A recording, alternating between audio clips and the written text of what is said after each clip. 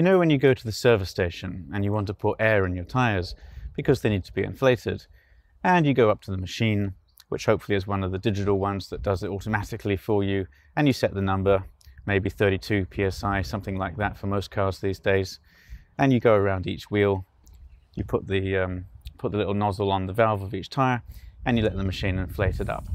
Now, do you remember to do the spare wheel? Because lots of people don't.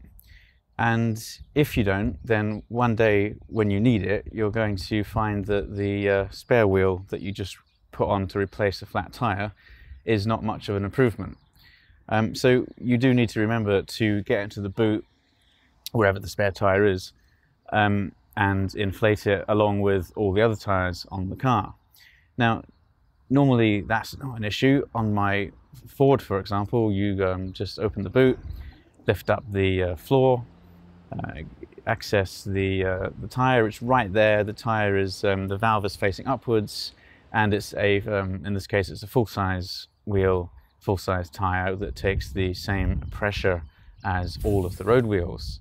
So it's all very easy. There's no complications, and nothing much to criticize. On other cars, however, certain other manufacturers, you'll find that things may not be so simple or convenient.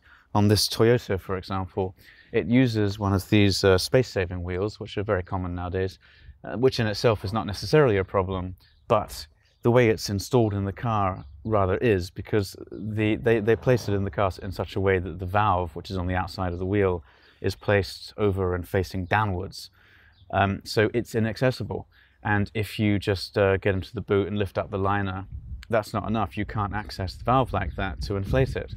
So you have to actually remove the wheel entirely. You have to unscrew the screw nuts, which takes a bit of time, and then you have to lift up the entire wheel, which you can't do, by the way, unless you've taken out the boot liner fully. You can't just sort of lift it up at the back. You have to remove it completely, and then you lift the wheel up and you turn it over and you put it down, and then you can access the valve. However, your troubles are not over yet, because even once you accept dealing with that every time you want to do it, one of the complications of these space saver tyres is that they're very high pressure. This one requires 60 psi to be properly inflated, which is nearly double that of the regular road wheels. And that's not a problem for the machine. The machine can inflate to quite a lot more than 60 psi without any issues. The problem is that the reason you're inflating it in the first place is because it loses its pressure over time, of course, because the air just leaks through the rubber, or it leaks through the valves, just slowly over time. And of course, the higher the pressure is, the faster that deflation, the natural deflation, occurs, which means that you have to actually check these things and re-inflate them, if anything, more often than the road wheels, despite the fact that ideally you would never use it. So, you know, this just compounds the fact that you can't access it, and it makes the whole thing a bit of a headache. However, I'm not here just to rant about Toyota or their design decisions, because this irritated me once in the rain too many times, and I decided to find a solution, which is this.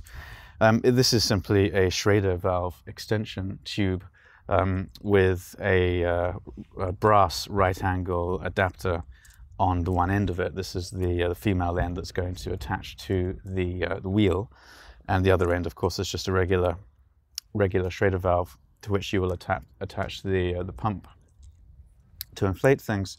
And you can see where I'm going with this. I'm going to install this in the car with the wheel, you know, installed in its regular factory position as intended by Toyota, except it's going to have this mounted to it, and this hose is just the right length. I think it's 10 inches to wrap around the tire, and it's going to poke up the top, and it's going to let you keep it inflated without having to remove the damn wheel every single time. So to install it, it's fairly obvious. You obviously just take off the plastic cap on the original wheel, and then you're going to attach the brass fitting on this hose. As you do it, you're going to lose a little bit of pressure. Just do it as fast as you can, and then do it up nice and tight.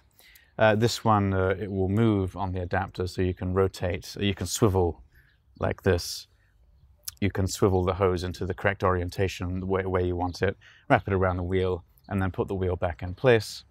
And then I suggest you test inflating the tyre to the proper pressure. So there, this one's up to 60 psi, no issues. Now you have introduced a few extra potential places for leaks. So once you've done this, I would suggest that you leave it for about a week and then go back and check it again and just make sure that it hasn't lost too much pressure, more than you would expect without it being installed. If everything's done up tight and it's in good condition, it should be no different to the regular valve on the tyre. And the other thing I'll just say in conclusion is, when you come to actually use the spare wheel, if and when you ever need to, of course you are going to have to take this off before you mount it to the car in the middle of the night on the side of the road in the rain. And when you do that, you want to do it quickly so that you don't lose any pressure, because you will lose a tiny bit in the process of disconnecting the plug from the Schrader valve on the tyre. So to do that, you would hold the right angle here as still as you can and get your fingers in a good angle, and then undo it as quickly as you possibly can. The faster you do it, the less pressure you'll use. And having experimented with it myself a few times, it's fine. I don't think you lose anything like as much as would be a concern. So this is my recommended solution to that little irritation, courtesy of Toyota and of course many other manufacturers. I hope that was helpful. Have fun.